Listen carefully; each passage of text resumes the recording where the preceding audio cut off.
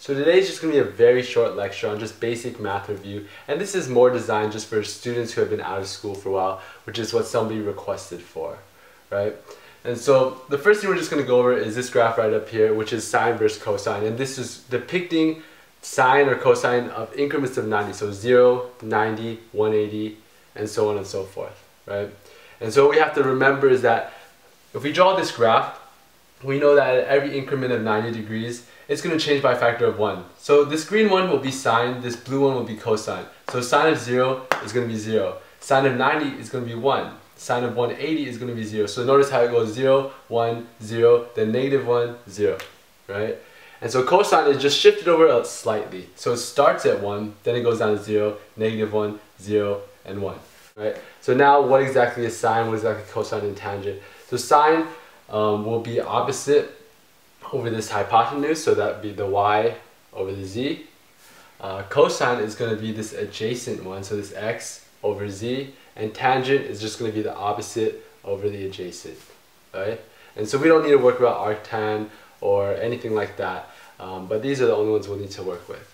So now I'm going to be showing you guys these three triangles up here, right? So we have a 30, 60, 90 triangle, this is a 60, 30, 90 triangle, and this is a 45, 45, 90 triangle, right? So let's look at this one first. So a 30, 60, 90 triangle, we know the numbers always are going to have to be 1, square root, 3, and 2. We just need to try to figure out where these numbers will be placed. So 2 is easy. 2 is always going to be our hypotenuse, right? 2 is always going to be our hypotenuse, simply because it's the largest value, and you know the hypotenuse has to be larger than the other ones, right?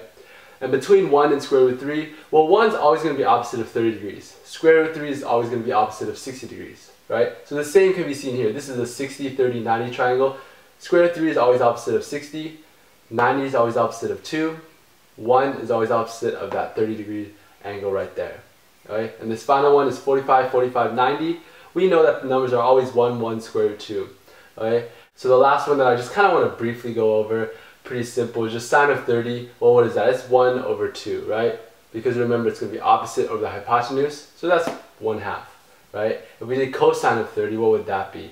So cosine of 30 will be this adjacent over the hypotenuse, right? So square root 3 over 2, right? But they're not always going to show the answer as square root 3 over 2 in the answer choices. They may possibly give you decimals, right? So there's a couple square roots that we will need to know, which is square root 3 is 1.7.